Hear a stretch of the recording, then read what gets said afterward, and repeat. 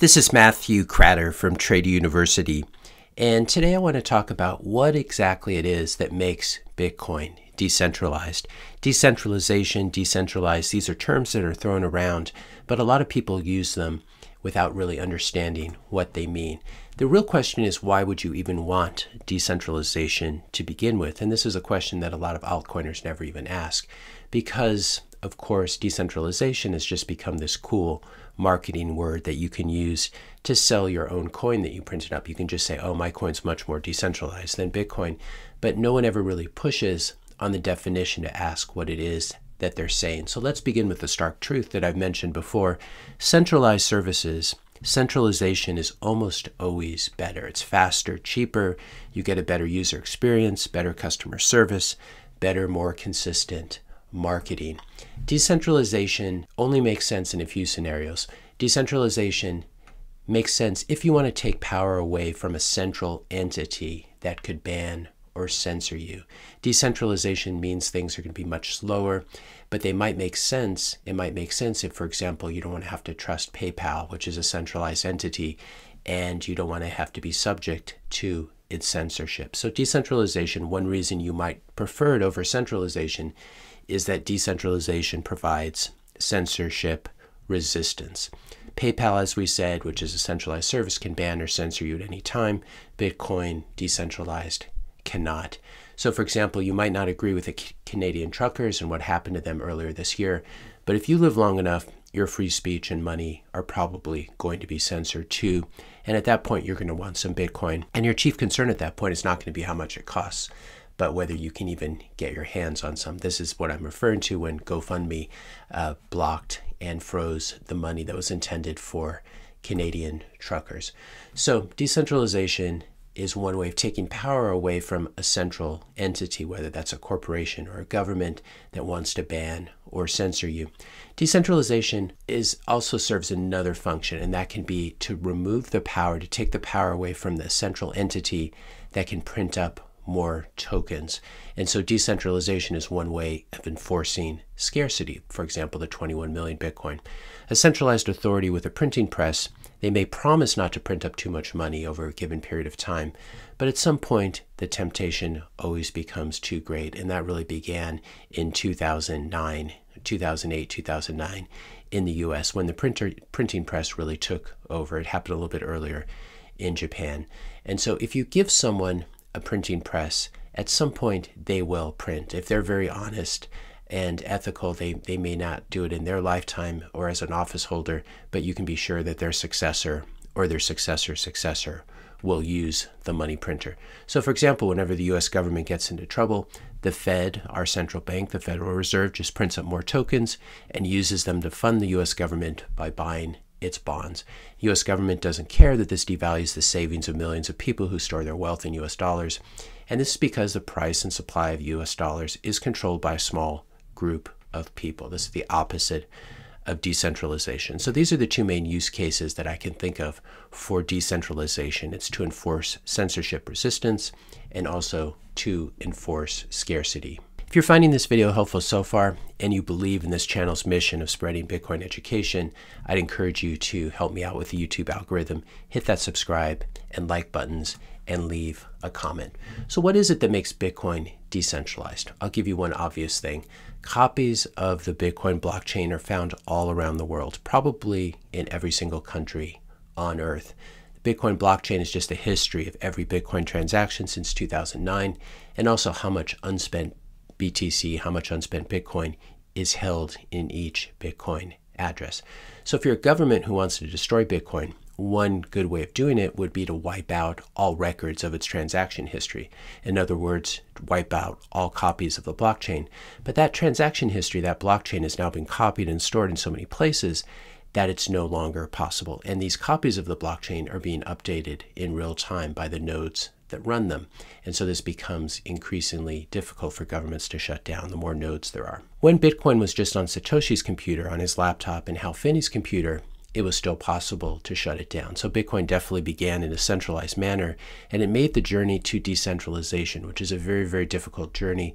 I'm not sure there's another protocol that has done it, certainly not anything that has the size of Bitcoin. Here's a map of all the Bitcoin full nodes all around the world.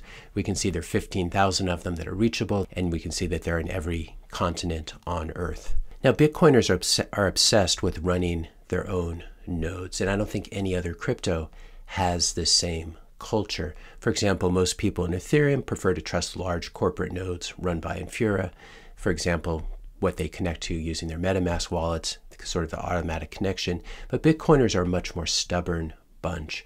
We're not going to be easily persuaded to change the software that we run on our nodes. And so, for example, all the Bitcoin core devs could get together and make whatever changes they want to the code, but we will not run the code. This is a common misunderstanding outside of Bitcoin, that somehow we have to do what Bitcoin core devs force us to do. But basically, Bitcoin core devs are here to serve the community. They're a bunch of great people. And even if they were to become hostile or captured or compromised, they could create updates, but no one would want to run their updates. And this is the power of having Bitcoin full nodes all around the world. So Bitcoin core devs, they can get together and make whatever changes they want, but we will not run the code. And it's important to note, Bitcoin, the network, is not run like a democracy. Having more nodes does not give you more votes. For example, the US government could spin up 1 million new Bitcoin nodes, and it wouldn't matter at all to the existing Bitcoin network, because either those nodes would be running hostile or different software, in which case they would be ignored by existing Bitcoiner nodes. If those US government nodes were running the same software, i.e. enforcing the same rules, the same consensus rules, then the US government would just be helping Bitcoin. Basically, this is very important to remember. If you're running software that contains different consensus rules, for example, how many coins there are, the max supply being 21 million, how many coins a miner earns each block, etc. If you're running a software that contains different consensus rules, you're basically off in a corner doing your own thing. Bitcoiners don't care. Bitcoin doesn't care. The Bitcoin network doesn't care, because you're basically off playing donkey basketball while the rest of us are playing NBA basketball. And it might be fun to have a niche of donkey basketball, but you're doing something completely different. And it's not an attack on NBA basketball. In the same way, the US government running a lot of hostile nodes would not be an attack on Bitcoin. So that's one way of measuring decentralization. Are there lots of different real human beings in lots of different places running the software? And if so, that means it's very difficult for any single government or group of governments to destroy historical transaction records or force the people running that software to stop. The US could ban Bitcoin software in the US within its boundaries. Of course, this would be a free speech violation because Bitcoin is basically just code. But if they did that, first of all, it'd be very, very difficult to enforce. It'd be very difficult to go door to door and try to enforce this. But even if they did, Bitcoin would still be running in different countries. So this is one way of measuring decentralization. Are there lots of different real human beings running your software? Now you can ask yourself, are there many different real human beings who run an XRP or Cardano node? I would say almost nobody. These are very tiny communities. Most of the XRP nodes are run by the corporation Ripple, I would imagine. XRP and Cardano are basically corporate projects. They're unregistered securities, and there's a corporation or foundation behind them, and they're just trying to do a securities law workaround. At the end of the day, it's important to remember nodes are just computers running software. So for example, you can run Bitcoin Core on your laptop. You just download it for free and run it. But what's even more important than the fact that there's a computer there running the software is that there's a person behind the computer who makes the choice every day to keep running that software on that machine. And it's important what kind of person that is. Is he the kind of person who's going to stop doing it because it's socially frowned upon? Is she the kind of person who's going to stop doing it because her government bans it? And if he or she is a toxic, stubborn Bitcoiner, probably not. They're not going to easily give this up just because someone looks down their nose at them or someone tries to ban it. And this is why the social layer of Bitcoin is so important, and why I've decided to focus so heavily at this point in my life on Bitcoin education, because Bitcoin is ultimately a social movement. It's code, but it's real people who decide whether or not to run the code on their computers. As such, it's only as good as a social movement. It's only as good as the people who are involved in it. And part of Bitcoin education is knowing why you own Bitcoin so you don't panic dump it at times like these, at very dark times like these, and also knowing how to store it safely so you don't leave your Bitcoin on FTX or at Celsius. Instead, you hold your own private key. So this social layer of Bitcoin is extremely strong. Bitcoiners are stubborn, they're highly educated, they're highly intelligent when you compare them to Dogecoin holders or XRP holders or Hex holders or Ethereum holders or Cardano holders. There's really no comparison. And you can view that in my comment section if you doubt it. So here's another question. If I can get more than 15,000 Cardano nodes spun up around the world, will it be more decentralized than Bitcoin? Because as we saw, Bitcoin has approximately 15,000 reachable nodes. And the answer to this question is absolutely not, for a couple of reasons. First of all, Cardano is a proof of stake protocol. That means that having more coins gives you more control over the protocol. It had a huge pre-mine. Insiders like Hoskinson own a lot of the coins, and so they have a lot more control over the protocol than small holders do. Bitcoin is very different because under proof of work, having more coins does not give you more control of the protocol. This is one thing that makes proof of work so special. Proof of stake coins, by contrast, are very easy for governments to capture. As we talked about on this channel many times before, it happened to Ethereum in just a few weeks after the merge, and Ethereum is now imposing US government OFAC censorship on 72% of the blocks over the past day, for example. This is US Treasury OFAC guidance, what transactions can be included, what transactions and addresses cannot be included, and it's actively being censored by these large staking pools that are imposing US government censorship on Ethereum. So Ethereum is basically dead if you're interested in a censorship-resistant protocol. As we said, one way of measuring decentralization are there lots of different real human beings in lots of different places running the software. I think that's a necessary condition, but is it sufficient for our definition of decentralization? For example, there are lots of different real human beings in lots of different places running Microsoft Windows, but that doesn't make Microsoft Windows a decentralized project, obviously. Here's the key distinction. How difficult is it to change that software and get all of these people to still agree to run it? Now, Microsoft, the corporation, has the power to change Microsoft Windows code whenever it wants and without getting permission from disparate groups. It's a centralized project. Like Microsoft Windows, Charles Hoskinson and the Cardano team have the power to make changes, and everyone goes along with them because they have a bully pulpit. Cardano actually has a roadmap, which just doesn't exist in the Bitcoin space. You can see here the Cardano roadmap. It's another sign that you might be centralized if you have a roadmap that you can all agree to. By contrast, governance in Bitcoin is a complete mess because it really does have no one in charge. So unlike Cardano, unlike Ethereum, it's very difficult to change Bitcoin. This is the key to measuring how decentralized something is. How difficult is it to change the code, to change the rules?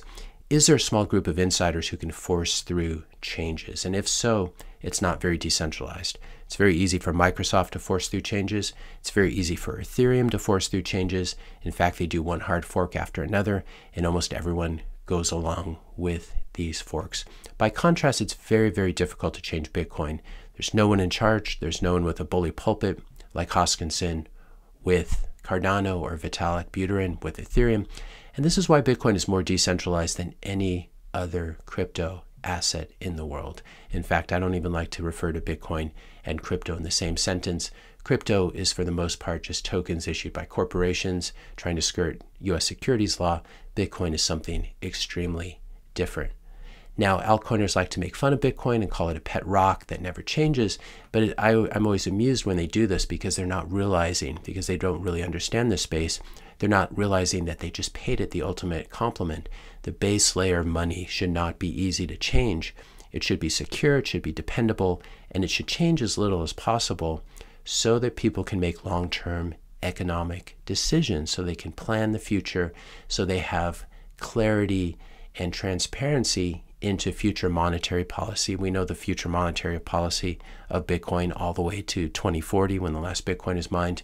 People need to be able to depend on money and not worry about it being changed in the short to medium term by some small group. Otherwise, you end up back with something like the Federal Reserve and the US dollar. And this is basically what proof-of-stake coins like Ethereum and Cardano are recreating, unfortunately. I'll say it one more time. The base layer of money should not be easy to change. It should be secure, dependable, and change as little as possible. And this is one of the things that makes it very good money. As we mentioned at the beginning of this video, Bitcoin's decentralization helps to enforce its scarcity and its censorship resistance as well. We know that there's no small group of people in charge who can force it to have a higher supply than 21 million.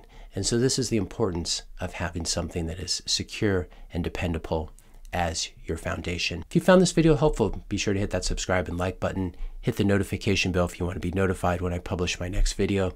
And let me know your questions and comments in the comment section below. I want to wish all of you, especially my American viewers, a very happy Thanksgiving, which we'll be celebrating here tomorrow. I would just want to say and share with share with all of you that I'm grateful for this platform, and I'm especially grateful for you guys, my audience, at this time of year. And of course, I'm grateful to Satoshi as well for making all of this possible in the first place. So I hope you all have a wonderful Thanksgiving if that's something you celebrate. If not, I will certainly see you all, God willing, on Friday.